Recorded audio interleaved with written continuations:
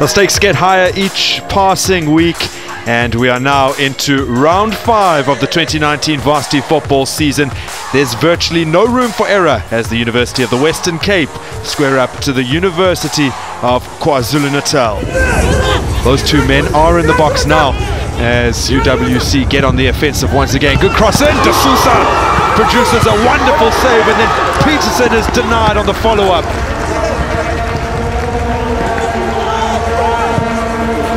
De Sousa forced an absolutely sublime save out of Banele Kubeka from practically point-blank range. And good to see that there's some versatility in this UWC setup. Now steaming upfield, but not able to put in an effective ball. This is De Sousa, shifts it and hits the side netting. Decent effort with his left. De Sousa has been a thorn in the UKZN defense. He's been popping up in the right areas.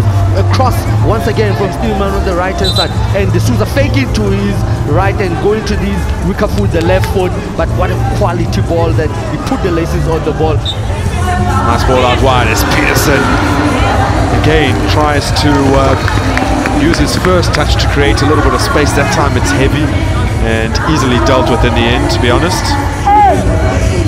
The ball going wide, a quality cross again, but Peterson couldn't control it.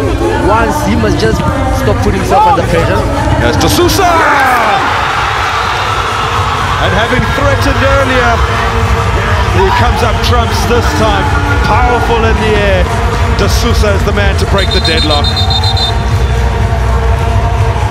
De Sousa, the way it looked run is that the coach gave him a free roll, because you find him on the right hand side, middle, on the left hand side, and once again, that time, expecting a quality ball from the right hand side. What I've noticed with UWC is that they noticed that the left back of UKZN. So many spaces emerging, good block tackle. Well, I have to say that's a rather unbelievable decision, considering that the player came away with the ball very cleanly, but Christopher Kistua is convinced.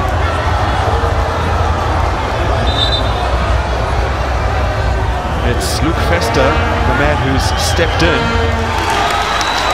This to draw level, and Leek does brilliantly, denies Lengetwa. It's a fantastic save from the youngster, and the fans understandably pleased with that.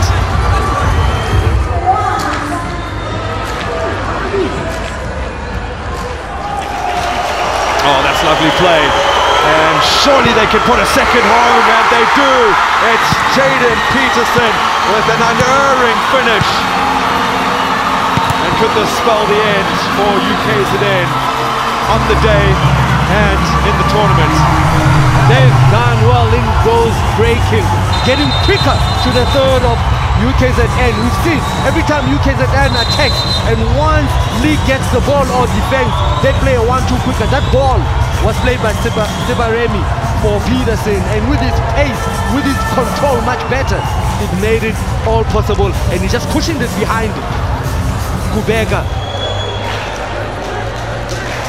Well taken, and this is Zulu, cuts it back! Oh, that was the chance.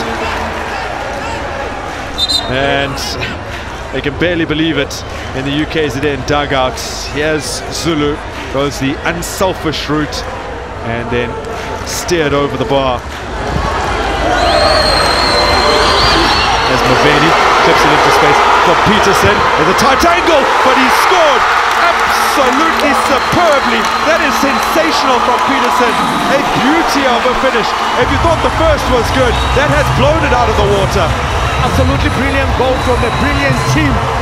Performance today has been marvelous. That ball started from the right back with Sterling playing a 1-2 with Maveli, and Maveli said that Peterson 1-2 again, and then played it over the head of the defender, and Peterson, the way he controlled it with his chest and put the right foot on it, far post of Kubeka. And it's an emphatic victory.